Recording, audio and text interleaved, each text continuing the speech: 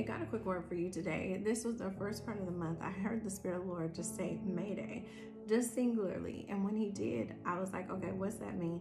And so I looked it up and I had not seen this before. May Day is a day commemorating the historic struggles and gains made by workers and the labor movement.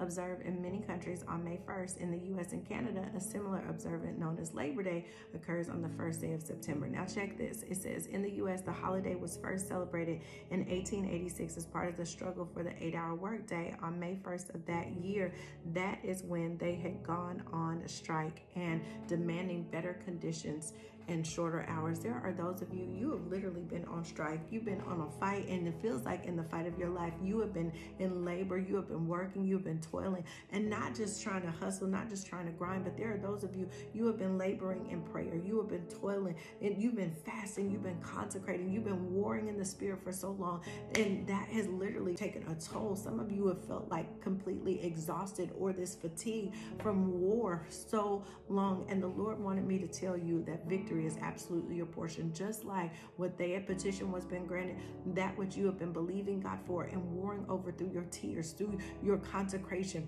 that petition has been granted you. The scripture says this in 1 Samuel chapter number 1. It speaks about how Hannah, she went into the temple and Eli was like, yo, what's wrong with you? You know, you drunk? And because she was so grievous in her weeping for the Lord, she said, no, my Lord. She said, I've been pouring my heart out to the Lord concerning this thing. And he said, you know what?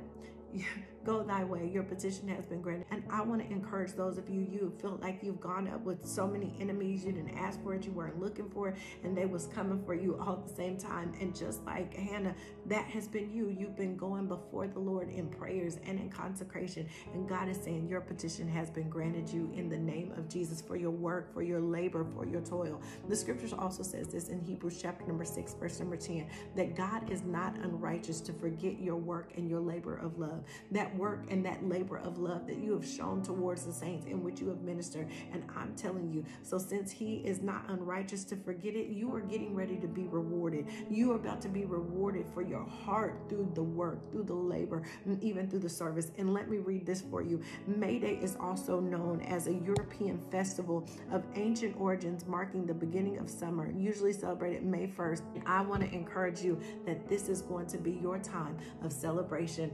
This is a time where that work, that labor, that toil is about to be rewarded in Jesus' mighty name. This is the time that God is allowing for you to be bringing in that summer festival, that summer harvest, that summer solstice. Now that time for you to celebrate because your May Day is here. God bless you. Don't forget to like and subscribe.